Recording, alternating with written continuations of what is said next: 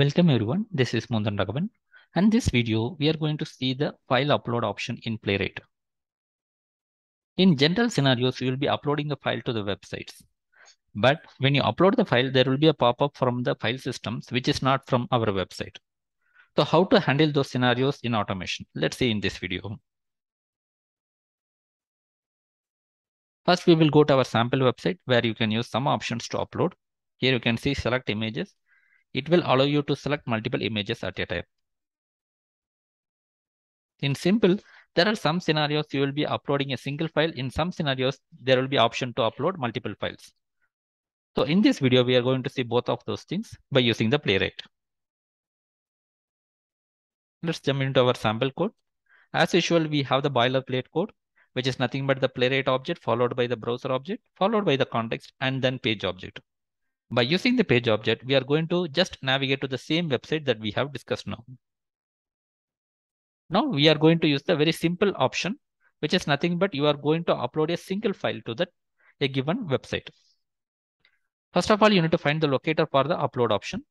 Let's go to here, click on select images, right click inspect.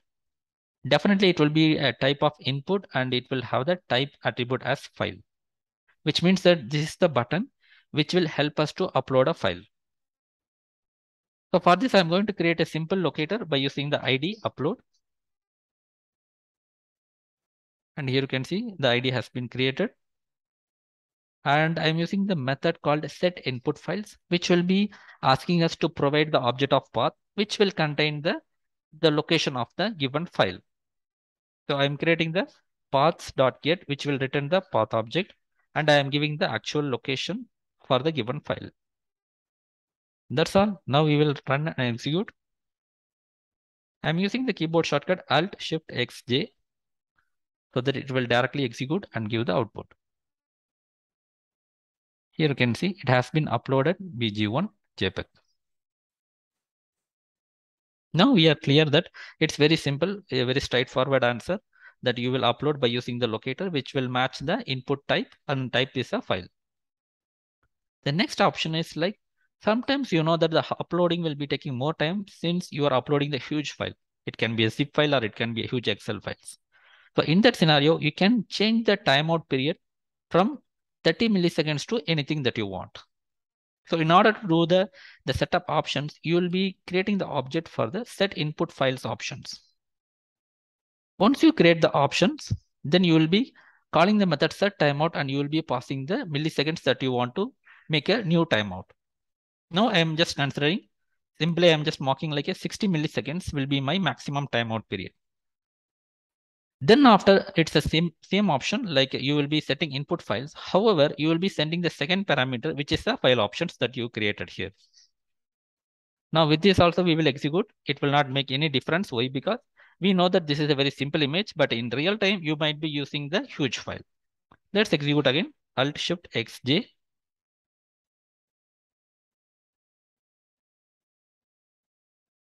And here you can see BG2. So in this way, we can upload files with some timeout period.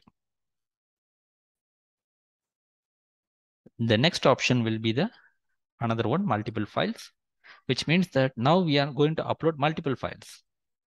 So in that scenario, it will be the same syntax, or let's say same method, set input files.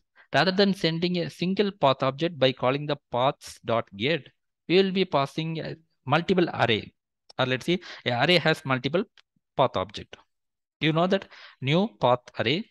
So that means that you are passing multiple path objects by calling a different objects, which means that paths.get BG2 JPEG will give the individual path object the same way for the PG1, PG2, PG3, and whatever the files you want to upload.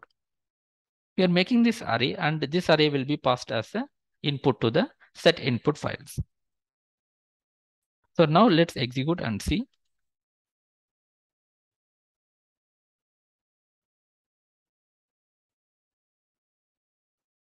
And here you can see multiple file has been uploaded. So that means that we can use the set input files with the different overloaded methods, whereas the first scenario will be like a single file without any options. And second scenario where the file name followed by the file options, where you will set up the timeout period. You will extend the timeout basically when you upload a huge files. And third, overloaded method, which is for a set of, let's say the array of multiple options or multiple files, actually to be precise, multiple files in a array format, which will be giving the multiple path objects, so that you will be uploading the multiple files at the same time. So this is very simple in Playwright, so that we can use the single method and using the same locator, we can use it. And one point we noted is like when you use the locator, it should be a type of, or it should have the tag as input, and the type should be the file, so that we can consider that one for the file uploading option. So this is all about the file uploading in a Playwright. So thanks for watching and have a great day.